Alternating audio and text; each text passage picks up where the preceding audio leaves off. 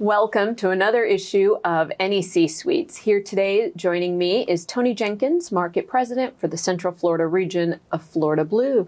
Tony, thank you for joining us. Thanks for inviting me. Well, we are super excited to have you, not only because you're an investor in the NEC and we get to learn more about your organization, but I am excited about the conversation we're going to have about insurance and healthcare.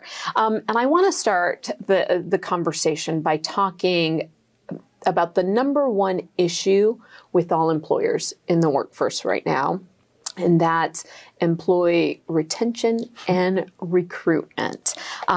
We've heard for many years employees are often looking for a higher salary, but that's not it, correct? No, you're right. One of the things that we pride ourselves on is our culture.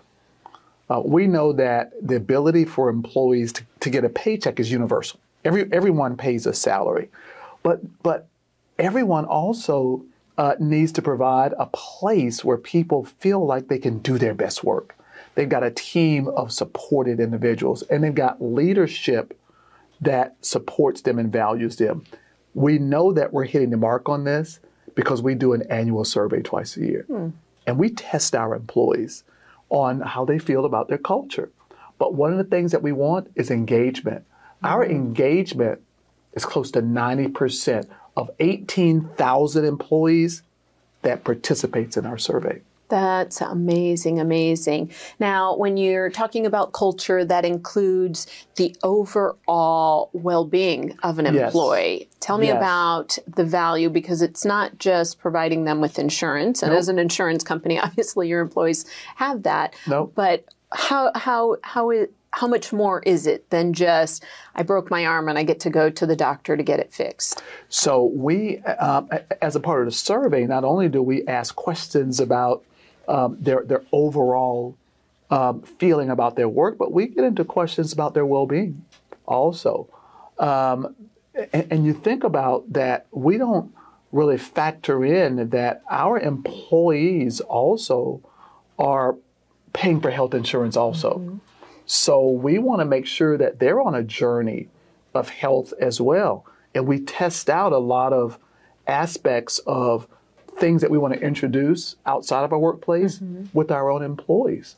So we introduce rewards to our employees. We introduce wellness programs to our own employee base, just like we would our members and our customers. Let's talk about the wellness component. And because oftentimes, small businesses might think, well, I'll give a stipend and hope that an employee gets their own insurance and is taking care of themselves. It's not just, eating properly. There's a mental health component. How important is an employee's overall well-being to a small business? I tell you, in today's world, we all see the devastating effects of when someone has poor mental and behavioral health. And we recognize that we're part of the equation as well.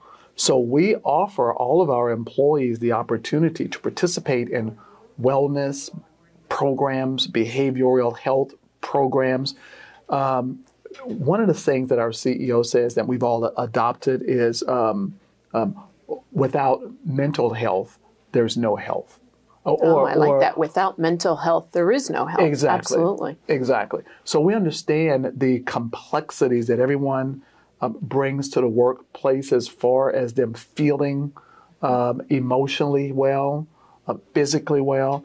So we contribute a lot of effort into our employees' well-being, because if we do it for our own employees, then we're going to extend that externally. Leading by example. Absolutely. Right? Absolutely. Right. So let's talk about the services and work that you do within the community to help small businesses. And I learned this morning. In fact, we had a breakfast where previously insurance policies had gotten so expensive that 80% of the small business market exited just even having any kind of health insurance. Yes. How has Florida Blue worked to address that, to re-engage? I'm so excited to work for an organization where we just don't consider profits as the end all. We want to make sure that we are a company that knows we're doing business in this state. And our mission statement really is very simple: helping people and communities achieve better health. So better health means financial health as well. So one of the two things that we've done to help small businesses on the affordability factor, we've introduced 2 new products which businesses can purchase to help offer health insurance for their employees. One is called Truly. And we called it Truly because we intend for it to mean truly for health. And so what we've done is we've done a partnership with a major healthcare system here in this region. We went to them and we said, we've got to help out small businesses. If we were able to work with you for employers to use your facilities only, are you willing to discount your prices somewhat? They said yes. So Truly is a product, it's called a narrow network, where you go to one system of doctors, hospital care, and services. And let me tell you something, those costs are generally 15 to 20% below what someone could get from a normal plan. Wow. And small businesses have benefited from this plan. And that group has a very extensive network. So it's across Central Florida. It's not just a clinic in the middle of nowhere. They're in everyone's backyard practically. We did not want to somehow discount quality, discount value, discount services, same services, same quality. It's just with that one hospital system. Yeah. So you mentioned that was one. What was the other? The other is called Blue Select. Blue Select. Similar network, but it does give some opportunities to get some outside specialists as well. So it's just a similar product, but we've added a little bit more of a network, an outside network with Blue Select is called. So as a small business owner, if I'm interested in looking into providing insurance to my employees, I know I guess the question is, how do we start? Yep.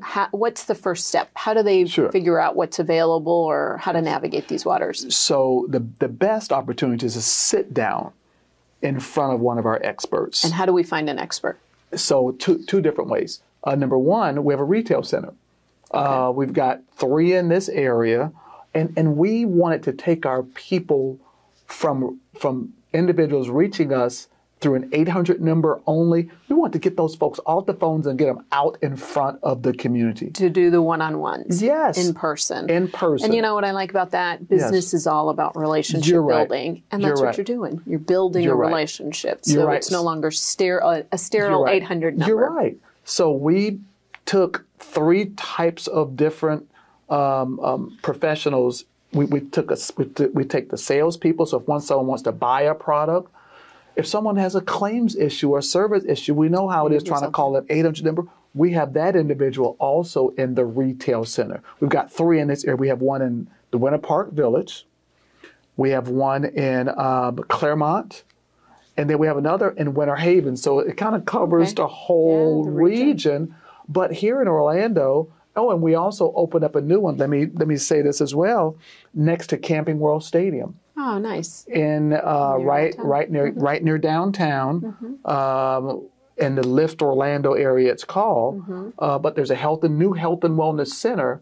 So we got 4 in this area: 2 in Orlando, Winter Park, and near the Camping World Stadium. Fantastic. Get in front of a person face to face to be able to talk about these issues. Can folks just walk in, or they need? Okay, perfect. Yes. So that's the accessibility as well. Yes. Entrepreneurs oftentimes, are focused on their wares, and if they drive by and stop by, they can to walk in and see one of our folks. Fantastic.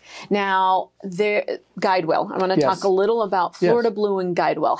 What's that relationship like? Describe that. So it's interesting. Guidewell to some people is fairly new, and here's very simply what we've done. Florida Blue is our insurance arm. We've been offering health insurance in this state under Blue Cross and Blue Shield, Florida Blue, for over 80 years.